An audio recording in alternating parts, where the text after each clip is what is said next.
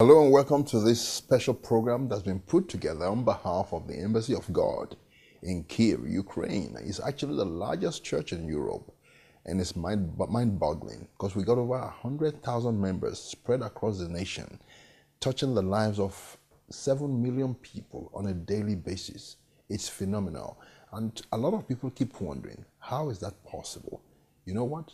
To get a glimpse of how that's been possible, I have been here in Kiev, Ukraine for the past 4 or 5 days, and I took part in a retreat that totally transformed my Christian life, my own personal life as well. It's unbelievable.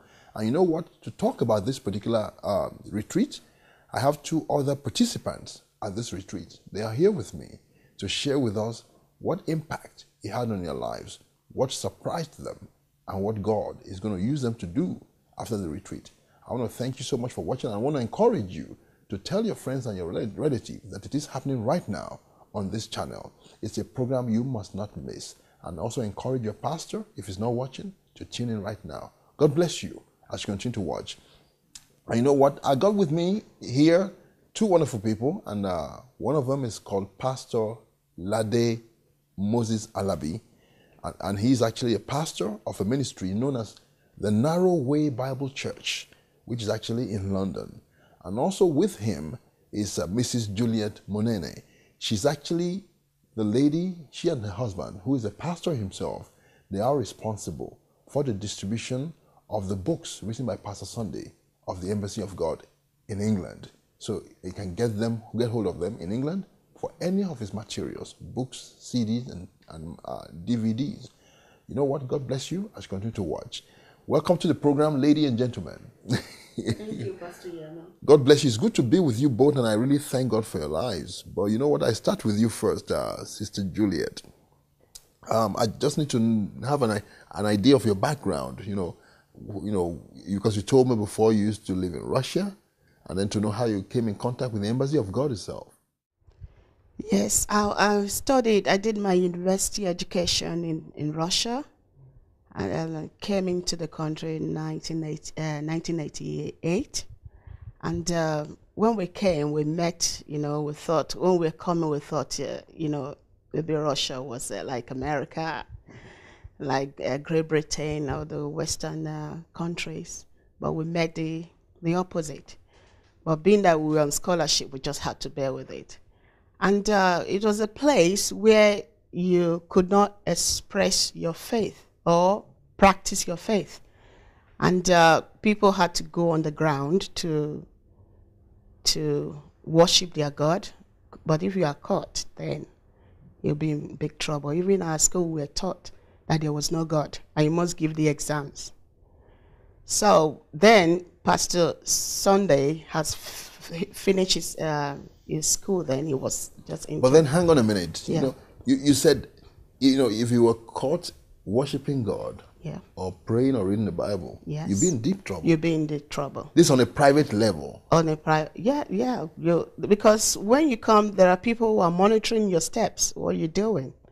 Because when in the hostels, then they put you with a Russian in the room, and that Russian will be giving feedback of everything you're doing. So that was what was going on. So they see you with Bible or trying to express your faith, you'll be in trouble. Wow. Yeah. Now you said you met Pastor Sunday? Yeah, Pastor Sunday was one of the leaders then, because we had student union, Christian student union on the ground. So he was one of the leaders that were, telling us to keep up our faith, not to give up. So until the time that God opened the doors for some men of God to be coming into Russia then. So Pastor Sunday was the one interpreting and all those things. But you could already see that fire in him that was really extraordinary. I noticed that myself. So that's why I'm not really surprised to see what God has done and is doing through him. Yeah. Well then, apart from the fact that they clamped down on religion, how was life under the Soviet Union? Because I met a lady from the Ukraine, because Ukraine was part of the Soviet Union then. And she said something. She said there was no toothpaste in those days, that there was a container with some powder in it. You dip your brush in it, your toothbrush in it, and then you brush with it. That was very true. That was why a lot of us who came from other countries, they couldn't cope. They were forced to leave. You know, a lot of people left because they couldn't cope. You mean even coming from Africa? Africa, you couldn't cope? they couldn't cope. They couldn't cope. They went back. You know, coupled up with the weather as well. The weather was, you know, it's coming from a hot country and coming here, so everything was just. And you said food. And you said food was rationed as well. Yeah, food, drinks, everything was rationed. Butter, name it, everything. You're given a ticket to get your food once a week. So that means that no human being in Russia, in the Soviet Union, could buy more than necessary. You could not buy those essential commodities, you know, more than what you've been rationed to have here. And then, you know, when the Iron World came down and Pastor Sunday's ministry took off, so how did you get connected with him to actually be part of what is happening now? Yes, when after my education, when my husband and I went to England, but we were always communicating with them. And when Pastor is in London, Pastor Sunday is in London, we always make sure, he always makes sure that we know where he is. So we're always in touch and in contact until we started coming and really seeing what the great thing that God was doing. Wonderful. And is still doing, and is still to do. God bless you, madam. Thank you, sir. Pastor Lade Moses Alabi, God bless you, sir. Now, you know, I need to know how you yourself came in contact with Pastor Sunday, because I know you've been constantly around him for a while, you know, and you've been coming and going to Ukraine. Yeah. So what was it that attracted you to him? Oh, well, I grew up together with him. Did you? Yes, we were childhood friends. And then in 1990, when I came to England, he was one of the first person I wrote. I was even trying to persuade him to come to England, and if that place is too tough for him, because I heard a lot of things were going wrong. You know, you can't read your Bible, arrest, you know. So I said, well, you know, you have England for you. You can come to England. Well, he said, if the Lord wants him to come to England, he will come to England. And by accident, I brought the letter from London this time around. I came to the retreat just to show him. You remember this letter you wrote to me when you were in 1991? That was the year. I still had the letter. But we didn't know what God was going to do through him. But thank God that he didn't come, because like some economic migrant, they would have said, oh, my friend is inviting me. This is an opportunity to move to a better country, you know. But he didn't come. Thank God he didn't show up. And in the year 2000, he came to England because, I mean, he was here. We didn't know what was happening in the church. He didn't tell anyone that he has a big church. So he left a video when he came to London after being here for a lot of years. So he gave me a DVD to watch. And I saw people. I saw thousands of people coming to church. Who is a pastor? Pastor Sunday. What happened? I didn't know that this friend of mine who we ate together was a phenomenon. I was shocked, and I said, how come you had this massive of people coming to serve God together with you as a pastor? You didn't advertise yourself. You didn't show it on TBN. You know, when I remember, if I were you, I have 500 people in my church, I would go wake up my grandfather in the grave and say, look, I'm now a big star, you know. And that's what we try to show off our ministry, but he didn't do that. I said, this guy must be completely dead. He was, God has had hold of him, you know. So it's a complete man of God. He didn't start saying, oh, look at me, I've arrived, nothing like that. He came to my house, ate. Even while he was eating, eating like a military man. We had food we call jollof rice, and we were eating together. And before we know it, the rice had disappeared, because he was used to eating fast and doing things in a fast way. Time management, everything was in place. Wow. I knew that there's something that this guy had that I need to have. Wow. I need to have. And in 2004, I made my first visit to Kyiv. And when I came to Kyiv, I was shocked, because in London, where I stay at the moment, it's like I don't miss my country. I don't miss my second country, because London is like, it's full of I mean, it's like West Africa. You know what I'm saying? So when I came It's to full of black people. black people, Yes. when I came to Kiev, I was shocked to be a minority. Everybody was looking at me as if I just jumped from the sky. There's not a lot of minority people here. So for him to succeed in Kiev, it must have been something. It must have been God. It must have been God. It must have been God. It was surprising. And for me to look at the church to see how ministries are in place, the ushers were like professional people, I knew that there's something that he has taught these people. Their smiles were genuine. They were like angels. They were like angels without wings. So I knew that the church in the West had to learn something from him. And since 2004, I've been coming to Kiev. Wow. This is my 7th year now. God bless you. You know, this is surprising because I never knew you were childhood friends with him. This is shocking, you know, like on a program, all of a sudden you threw this bombshell. So, you know, growing up with him and now looking back, what attributes did you think he possessed at that time that you believe God has used to actually, you know, do this great work? Well, Pastor Sunday in those days was very competitive. He couldn't be beaten in a race, running, football. I mean, when we were growing up, if you're having like weightlifting contest and you pick up the weight more than him, he will come behind the scenes and pick up a heavier weight.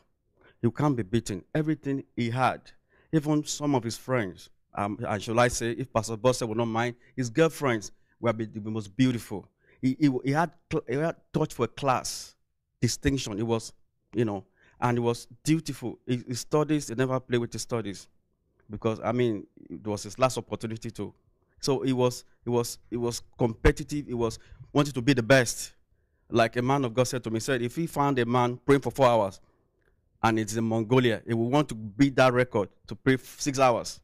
And if he heard that another one praying for 6 hours in another part of the world, he want to pray 7 hours. So Pastor Sunday is like that. He wants to be the best in everything, in every sphere of life. He wants to be the best. And that's the kind of challenge because we are not told to beat somebody. That's why we see in the secular world, many boxers or whatever, they want to be the champion. That's why they want to be the best. Because if you be the best, then you can retire and be undefeated. That's a record that Christians are not pursuing, to be the best in their field. Wonderful. And you know what you said that surprised me was the fact that being even a close friend with you, normally, you know, as a friend, if I'm in another country, I grow a ministry to 1,000 or 2,000. I'll be so excited. I'll send you the DVD and say, look, check this out. I have arrived. But he didn't do that. He didn't do. They didn't let anybody know. And God began to speak to you. See what I'm saying? He's a dead man. A dead man that's not looking for the applause of men. He's not looking for the praise of men. He's not looking to be like worshipped. That's amazing. He's not looking for men to say, oh, come to America and then we'll put you on a big television. No. His flesh was dead because he had the duty. That's what I noticed about him when I interviewed him. And I asked him, I said, you know, what if you should lose all these things today and everything? He said, in fact, he preferred that God should take him to, he said, because he believes he's done enough. He preferred that God should take him to heaven. He said, because the pressure has been intense, but he believes he's done enough. But I'm just praying that God would extend his, lengthen his life, should live even till 100 years to do a lot more work, because the man still has a lot in him that's not out yet. And that's why I'm so excited about what's going on here. Oh, it's a blessing to the kingdom of God. You know, in the West, if you notice, Pastor Yemi, a lot of people go to church to have happiness on Sunday. And on Monday, the depression goes down. Because there is no go for Monday, Tuesday, Wednesday, Friday, to Saturday. There's no go. So they wait for the next Sunday to have another like drug to keep them going. So church has now become a hospital where they give them coffee or cappuccino to top up their happiness level. But when we see church is a place where you get trained, you get empowered to go and deliver. But we are not told that. We try to do evangelism so that to please our conscience. But if we really want fulfillment in our calling, we need to know why God has sent us to England. And I'm talking to many pastors here, because many pastors think when they set up a church and there are 200, yes, successful. But the members are kept in prison. But if we can teach our members their calling, first of all, why have they come to England? Or if you are from Pakistan, where are you an uncommon migrant or are you a missionary? Because I asked the Lord when I came to England, what am I doing here?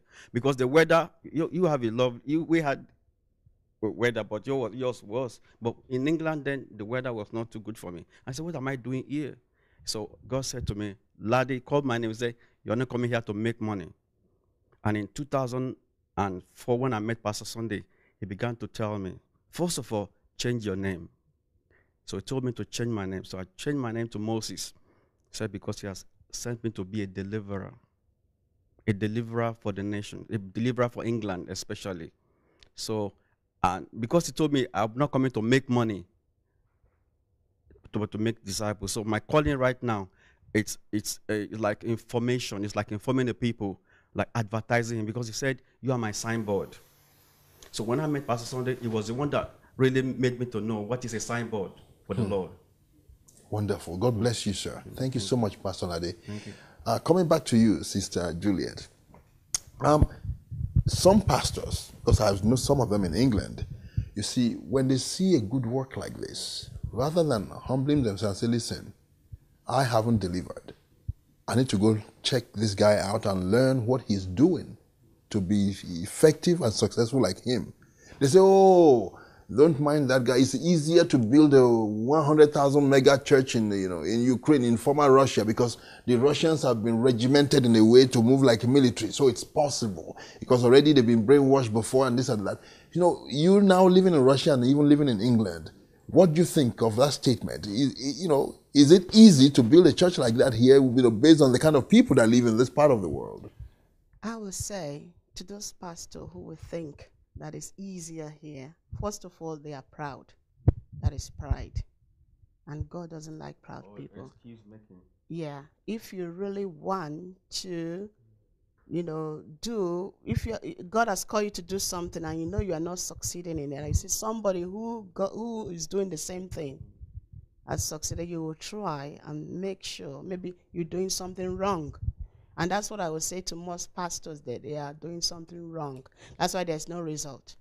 Coming to here, the question you asked me about whether it's easier here, I would say it's 10 times more difficult here than in England or any other European countries, because there the laws of the land is biblical.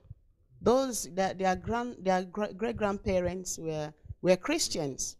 We've heard about Wiggles and all those other men and women of God that God used mightily. So they have the heritage, Christian heritage, which we didn't have here. Here, as I said before, you can't be found with the Bible. There's a subject in school telling you there is no God, and it was a compulsory subject that you have to do. Without that, you can't pass any other subject. Serious? Yes. My. So what you're saying is that in reality, it's a lot easier. It's easier in the UK, West, in the West. In the West than in the former Soviet Union. Because I was thinking about it, that look, people in this country for years have been programmed to believe there's no God. Like you said, yes. A subject that says, listen, there's no God, you get on with it. Yes. And then, for you to be successful here, that means you have to start changing that mentality yes. into believing that there's God, first of all, before you now make them into disciples. Exactly. But at our end, there's nothing like that, because people already believe there's God. So it should be a lot easier. A lot easier. It should be a lot easier in the Western world than in this place. Like you said, I believe it's pride. Yeah, it is. God bless you, madam. Let's now go to the retreat. How did you hear about the retreat? I always come at, every anniversary. It's like once a year. I always come over here. But this time I was lucky to have assisted in the retreat. So I just made up my mind that coming after the anniversary, I'll just go for the retreat as well. Yeah. So now going through the retreat, how do you find it personally? Looking back at what happened.